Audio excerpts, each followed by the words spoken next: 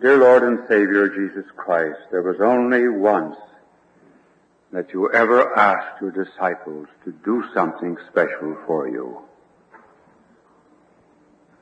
Grant that through the Spirit we may answer that question in the affirmative. We ask this through your agony and resurrection. In the name of the Father, and of the Son, and of the Holy Spirit. Amen. Many of us priests have made retreats 10 times, 30 times, 40 times. And so have many of the sisters, and perhaps the laity. Can any priest recall a single resolution that he ever took in retreat that he ever kept?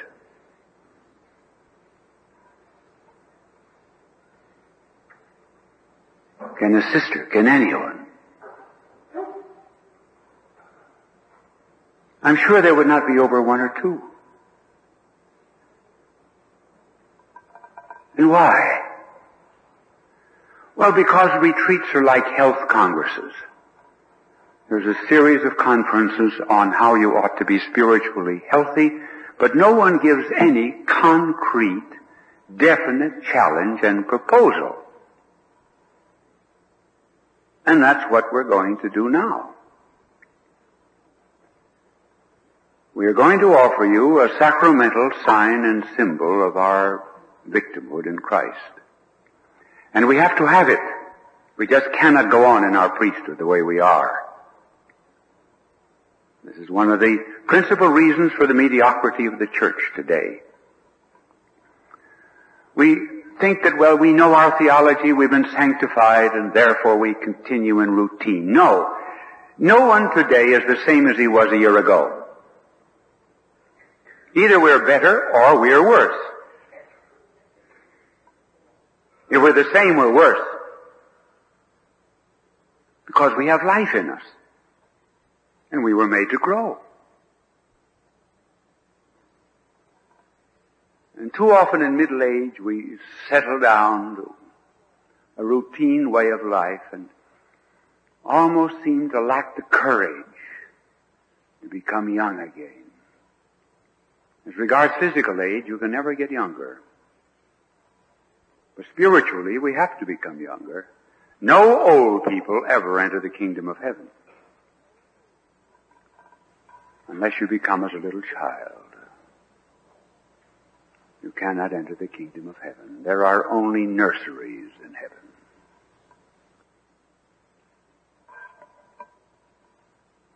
And the reason we level off is because there is a principle of degeneration in us. There's not only evolution in the world, there's devolution. For example, there's an animal in the cave of Kentucky called the crustacea that seemingly has perfect eyes. But if you run a scalpel across the eye, you find behind it desiccated nerves. It spent its time in the dark and it lost its capacity to see. The mole once had eyes to see,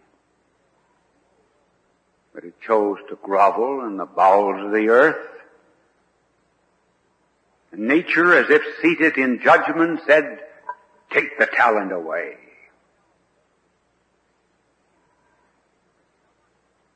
And so they're blind. There's more danger of a person with one talent losing it than one with 10. It was the one who had the one talent in the gospel who buried it, saying, well, it's of no use. Therefore, we are face to face with a principle by which we decay. If, for example, a man took poison, and the antidote was brought to him,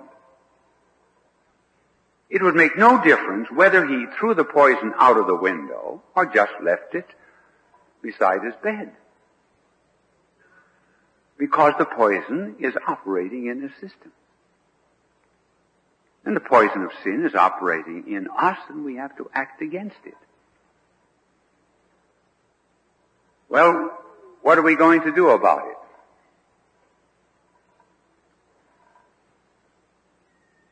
Now I will give you the reason why I'm here giving a retreat. I am proposing to all of the priests and all of the sisters, and to a lesser degree the laity, and I will speak of that in a few moments. I am proposing to you one daily, continuous hour in the presence of the Blessed Sacrament. Daily, continuous. In the presence of the Blessed Sacrament.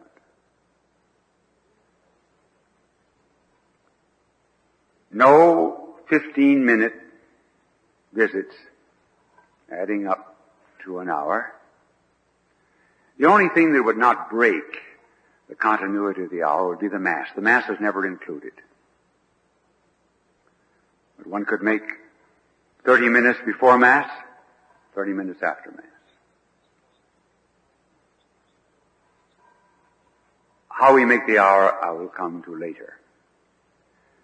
Now this is the only reason that I'm giving retreats. The only reason.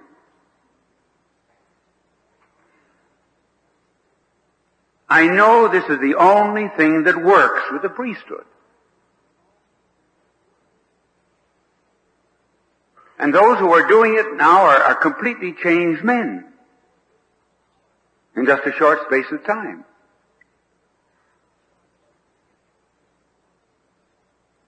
So, why do the hour? I'm going to give you 3 reasons for making it. It is the third that is most important.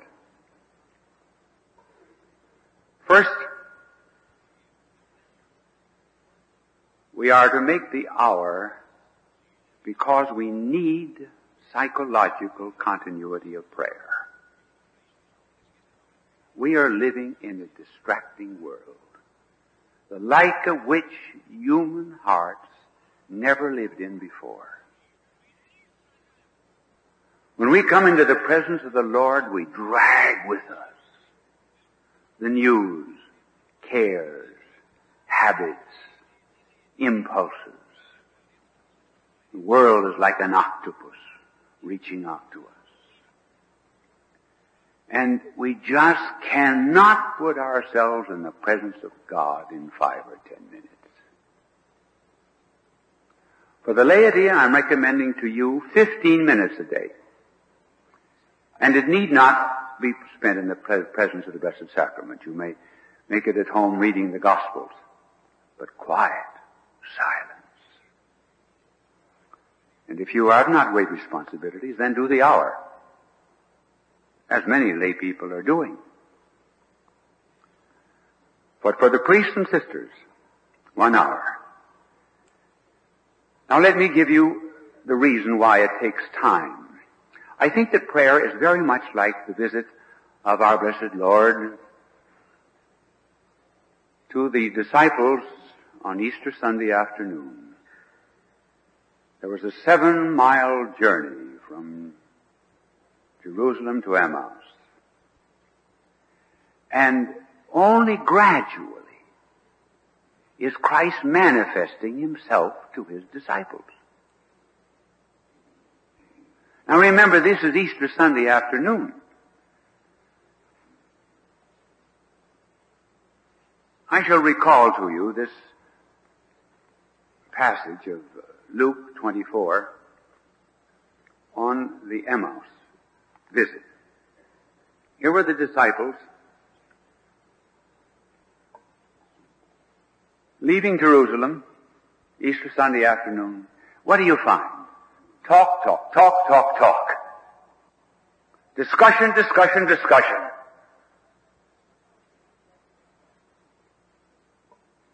When we're not interior, we engage in a lot of talk. Poor, talkative Christianity. As they talked and discussed with one another, Jesus himself came up and walked along with them. But something kept them from seeing who it was.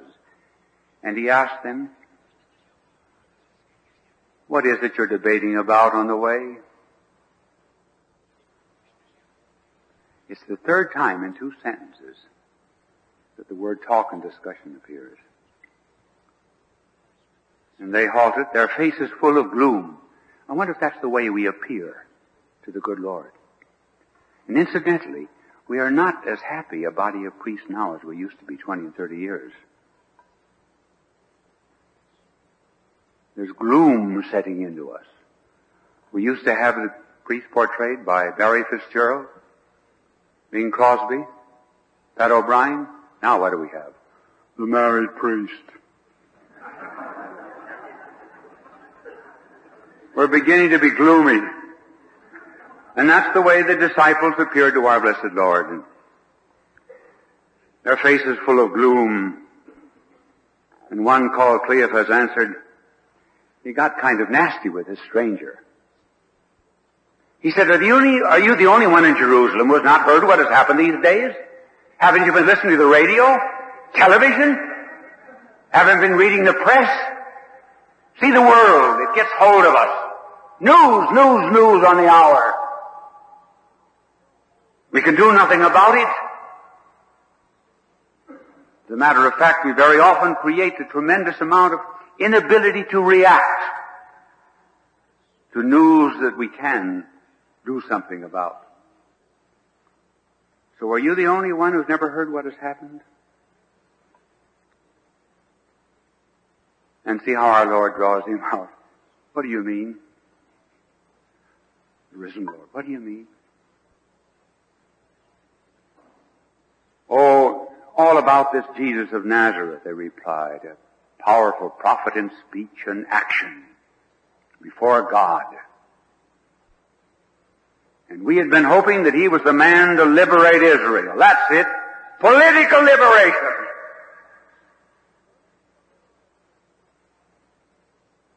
Too many of us are turning theology into political liberation.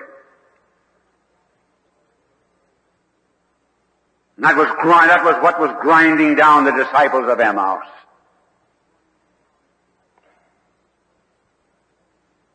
That is all our blessed Lord was to them.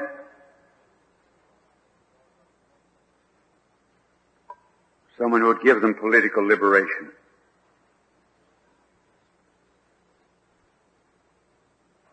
Then our Lord says to them, did you not know that the Son of Man must suffer to enter into his glory? What did you think I am? Just a priest? Did you not realize that I'm a victim? That's why I've come into this world? Have you forgotten the law of Good Friday and Easter Sunday? Then our Lord began to unfold to them Moses, David, and the prophets. And what a beautiful interpretation of Scripture that must have been during these 7 miles. And then finally,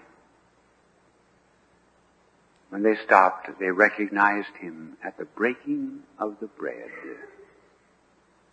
which is always the symbol of the Eucharist in the New Testament. And then they were reluctant to let him go. They said to him, Lord, remain with us. The day is far spent. This is prayer. This is why we have to have an hour. When we begin, we're like the disciples, talking, discussing, bringing the world with us. We come in before the Eucharistic Lord. Oh, he's a prophet. And then we begin to look back on his life. We understand that he is priest and victim. That the law of every Christian is his law.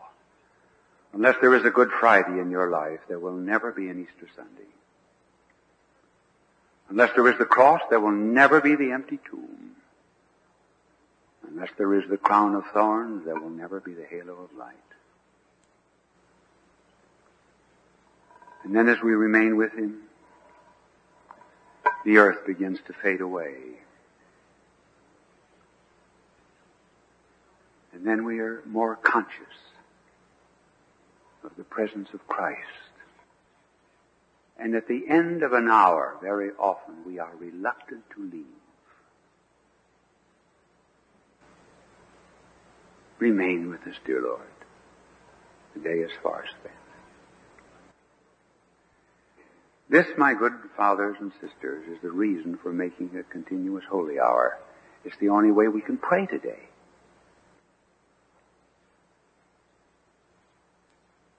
It takes that long to divest ourselves of the world. That's the first reason. Second reason.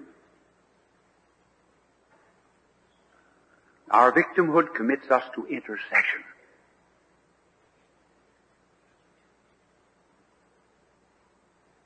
We have a relation to the world, which is that of interceding for it, atoning for the sins of the world, and therefore we have to pray for the world. Perhaps one of the cruelest things that any priest can say to a person who comes for consolation is pray if he doesn't pray. Believe me, when people ask us to pray, that is a great responsibility. And we have to pray for them. We can remember the occasion, if not recalling it the best we can. A pastor has got sick in the parish. He has families that have left the church. He has young men who are beginning to take dope. Young girls running off in a life of immorality. They're on his back. School children on the backs of the sisters. You good parents, members of families, relatives, and so forth. You have to intercede for them. As John Donne put it, no man is an island. St. Paul says, no man lives alone, no man dies alone. We can intercede for one another, just as in the church. The blood of a healthy member of society is transferred to an anemic member. If the face is burned, doctors will graft skin from another part of the body to the face. If it is possible to transfuse blood, it is possible to transfuse prayer. If it is possible to graft skin, it is possible to graft sacrifice. And so we have to spend about an hour a day for those who need it under our care. Remembered when the palsied man was let down through the roof? He never asked to be brought to our Lord. He never asked to have his sins forgiven. He did not ask even to be cured. Our Lord forgave his sins and healed him. Why? The Gospel tells us, because of the prayers of the 4 men who let him down.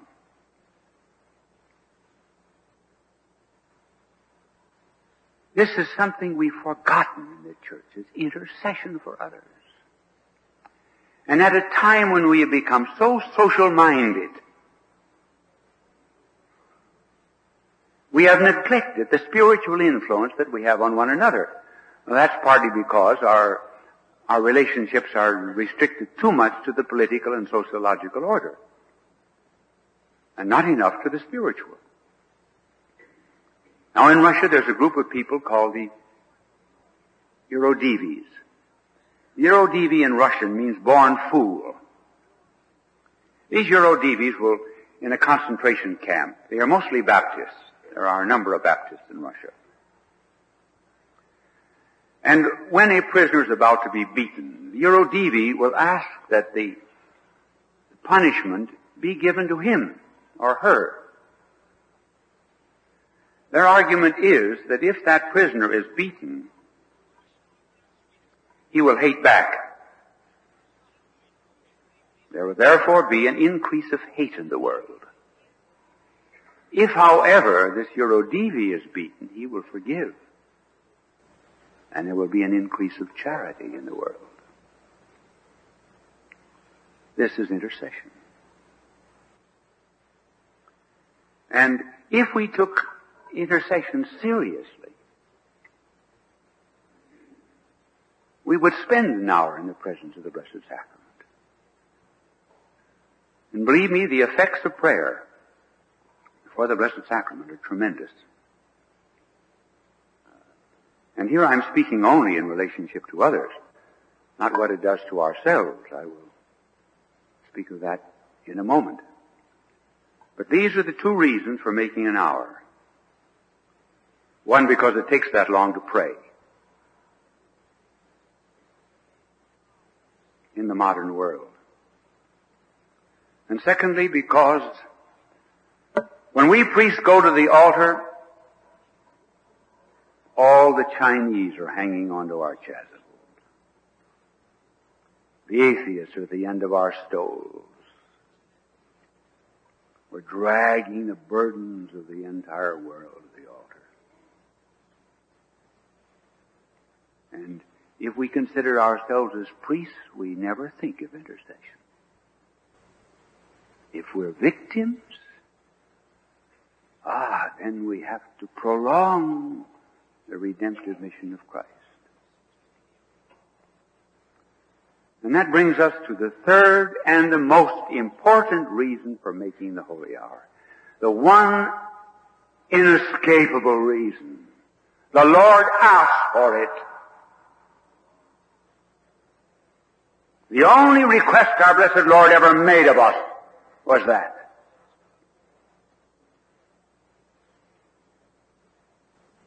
Can you not watch 1 hour with me? Our blessed Lord thought he had 3 on whom he could depend. Peter, he will be loyal. So will James. So will John. And he brings them into the garden. He advances about a stone's throw. What an odd way to describe distance. And our blessed Lord begins his bloody sweat. 3 times he goes out to ask his disciples to continue praying with him, and 3 times he finds them asleep. He goes back into the garden and takes upon himself all the sins of the world in what must have been the greatest moment of intense agony in his entire passion. We do not understand guilt because we are guilty. We understand pain, but not guilt. Only innocence can really understand what guilt is. And he was sinless. And when he became the victim and all the sins of the world were to be imputed to him, then from north and south and east and west came this flood of sin. Cain was there, purple in the sheet of his brother's blood. The abominations of Sodom and Gomorrah were there. The coarseness of the Gentiles that taught greater coarseness to the Israelites. They were all there. Sins of the old who should have passed the age of sinning. Sins of the young for whom the heart of Christ was tenderly pierced. Sins of the city, committed in the city's fetid atmosphere of sin. Sins committed in the country that made all nature blush. Sins too terrible to be mentioned. Sins too awful to be named. And sin, sin, sin, until his blood began to ooze out from his body in drops, forming the first beads in the rosary of redemption on the olive roots of the trees of Gethsemane. And then the question again. Can you not watch 1 hour with me? Now this is a very profound question. The word hour is used in the Gospel 7 times. Gospel of John. In every single instance, the word hour means evil. The powers of darkness. The atheistic will of man. The anti-God spirit. And 7 times it's used. God has his day. The devil has his hour.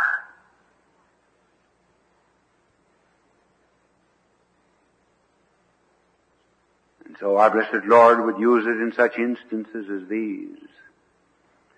When he attempted to stone him 3 times, he said, "My hour has not yet come." On his way to Jerusalem, "Father, shall I ask to be delivered from this hour? It is for this hour that I am come." And Judas, "This is your hour. And all you can do is turn out the lights of the world."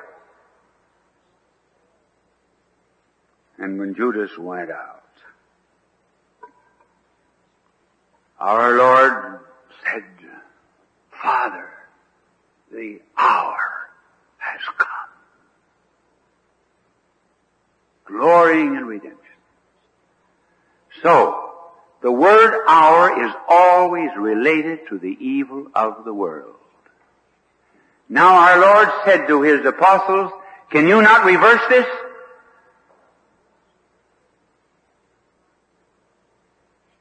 Will you not spend an hour with me to make up for that hour? That's what I'm asking. This is not a devotion.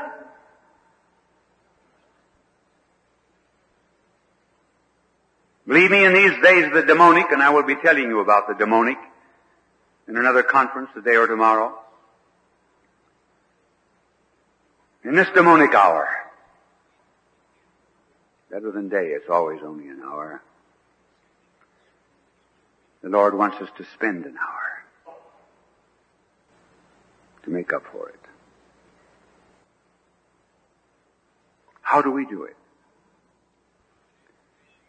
And what does it do for us? Well, one thing, it will improve our spiritual vision. We have a fondness of the religious today becoming involved in social work, which is good. We have neglected that too much. But if one wishes to do effective work in the social order, he must begin here.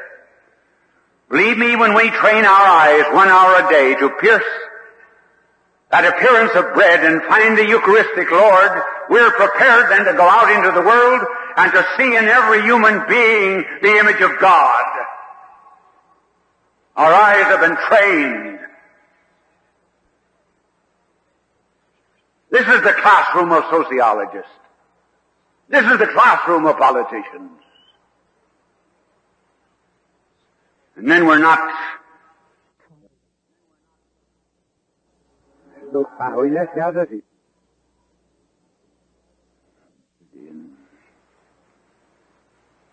We're interested in seeing the image of God in everyone. Then it will train our ears too. Scripture says, "Speak, Lord, for thy servant heareth."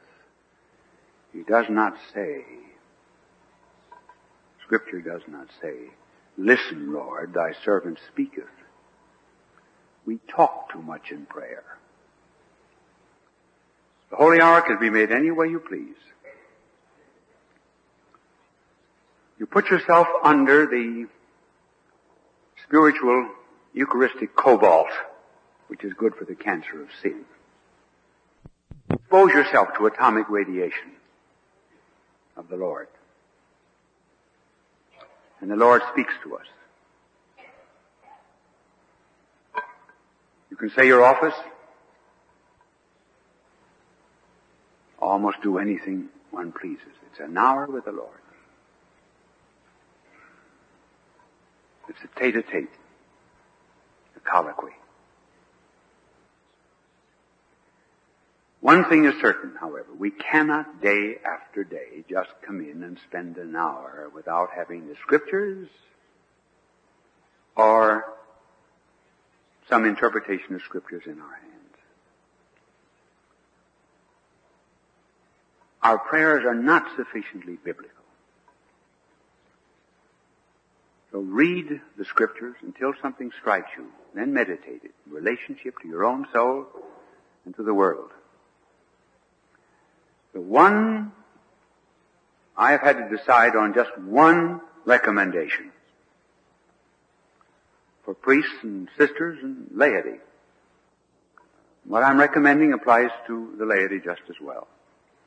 I recommend to you Bible studies. That's the general title. By William Barclay. B-A-R-C-L-A-Y. Barclay is professor of Scripture at the University of Glasgow. He has written about 42 volumes in Scripture. His Bible series is about 17 volumes. 2 on Matthew, 1 on Mark, 1 on Luke, 2 on John. He will take 3, 4, 5, at the most 10 verses of Scripture and then comment. He knows Hebrew, Latin, Greek, history, and he's a believer. He's not a Catholic. I find among ourselves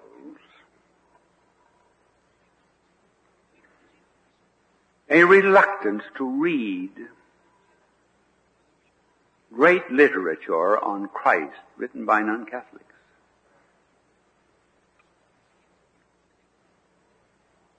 So, you know, it's a Protestant book. Glory be to God who put in this ceiling. A Methodist put it in.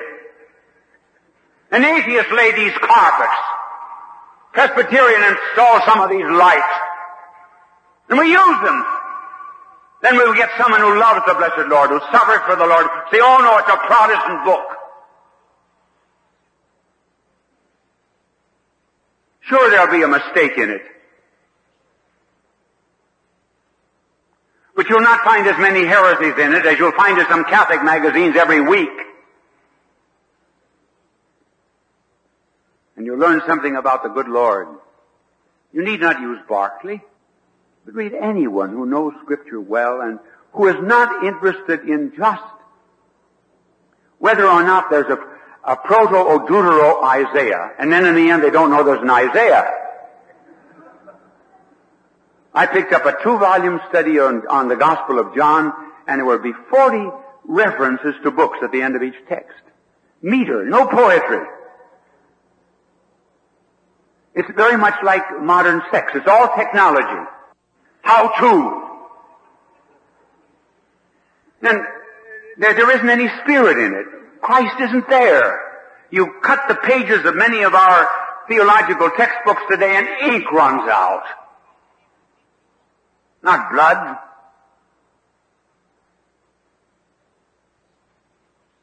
So it may not be Barclay, but let it be someone. And you have to have that. You need it because we're busy men, and we need someone who will interpret Scripture for us. And believe me, Barclay is the best preparation in the world. And when you good lay people hear good sermons in your churches from now on, Barclay. So you can say, oh, Barclay gave him that idea. And that's all right, you drink in Barclay. And then later on, if you want, write to me and I'll give you the names of other treatises. But there are great classics. And many are writing about the good Lord who understand Him, His priesthood and His victimhood. And they can give us great inspiration. So make the hour to combat the devil. Day after day, yes. It's hard. Not particularly, except on days of vacation when we have nothing to do. And it's very hard. But when we're very busy, it's not hard at all. Because we know we've got to get it in. All right, it means getting up an hour early. What about it? Does that hurt us? Can we be victims just as well as priests? Sure, you'll have to catch a plane some morning at 6 o'clock. Have to get up at 3:30 to make the hour. Sure. But at any rate, you're making it. Sometimes you'll be so tired, you'll just fall asleep. All right. I once made a holy hour. I remember I was going from Louvain in Belgium down to Lourdes, and I had 2 hours in Paris, and I had to make my hour. I went to the Church of Saint Roch, and I went in at 2 o'clock. There are not 3 days a year that I can sleep in the daytime. This was one. I sat down. I was so tired. I went right to sleep. I woke up exactly at the end of the hour. And I said to the good Lord, did I make the hour? And my angel said, yes, that's the way the apostles made their first one. But he said, do better next time. Now the point is, you can never miss it. Never. You may have to give up golf some days. For those of you who are older, or tennis for those that are young. You may have to skip cocktails, going out to dinner. That's part of victimhood. That's wonderful. We're giving something to the Lord. What are we giving now? Really? And it's day after day. Sure.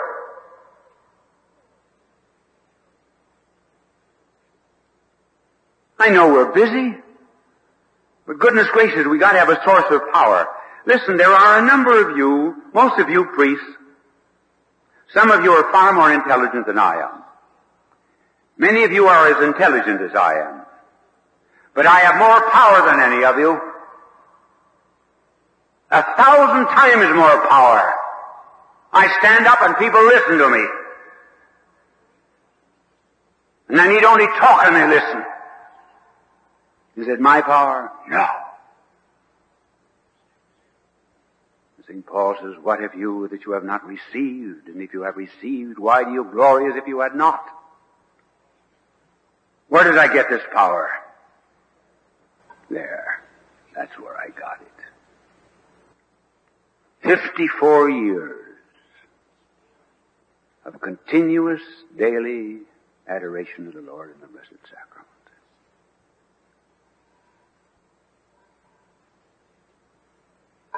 And anyone can get it. It's available to all. Taste and see that the Lord is sweet. Then we'll have power. The Lord will be with us. His Spirit will be with us. We'll be better able to console people. We'll have a deeper understanding of the problems of others. And we'll be making reparation for the sins of others as well.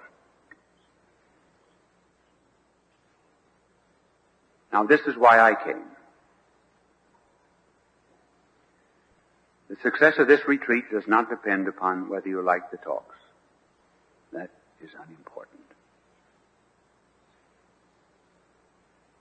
Just think of what would happen to the Diocese of Gary if every single priest in the diocese, and what would happen to you sisters if every single one in your convent made a holy hour every day. If every priest in the diocese made a holy hour every day, there would not be one single priest that would leave. There's never been a priest leave the church who made the daily holy hour. And for sisters, it needn't be community, no community reading. Be with the Lord alone. Give yourselves time to do it. For the lay people, if you can spend the hour, yes, but otherwise, silence. Silence. It is only in silence we know God. Only. He was not in the cyclone. He is only in the zephyrs. You will hear about this in other conferences about the Holy Hour. And I beg you to become strong through Him. I pray every single day of my life that I will drop dead at 80. I'm 78 now. I don't look it, but that's all right. I use palm olive soap. I pray every day that I will drop dead. And incidentally, this is where physical strength comes too. Believe me, we win when we spend our physical strength, maybe early in the morning, late at night, before the good Lord. We get it back. Not yet Derby tour. So I pray every single day that I will drop dead at 80 in the presence of the Blessed Sacrament, on any feast of Our Lady, or on a Saturday. I don't know whether the Lord will grant my request or not, but I do know that if He doesn't, after having asked Him for so long, He's going to be mighty embarrassed when He meets me.